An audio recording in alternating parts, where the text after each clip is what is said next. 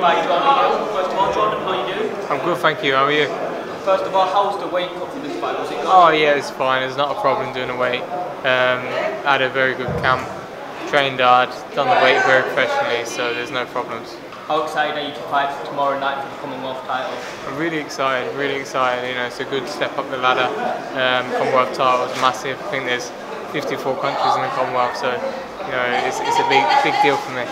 During this training camp, did you do that much research into Ryan Doyle? Not a huge amount. I watched clips of him. He's a very good fighter. He does everything well, so I'm going to have to be at my best to beat him. A lot of people are saying online that they see this fight as the puncher versus the boxer. Do you see it like that? Yeah, I think so. But I think if he thinks that I can't punch either, then I think he's in for a shock. Yeah, do you think he's underestimating your punching power? Possibly. I think they'll be prepared for a good hard fight. So they know what they're doing in that camp. They'll have trained hard, so it's going to be a good fight.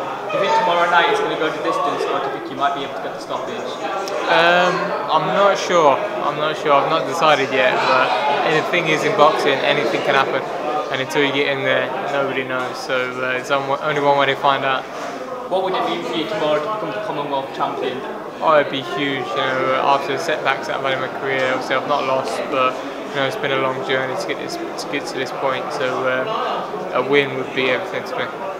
Thank you for speaking to Global Boxing TV. Thank you. Appreciate it. Thanks for being here. Thanks for watching.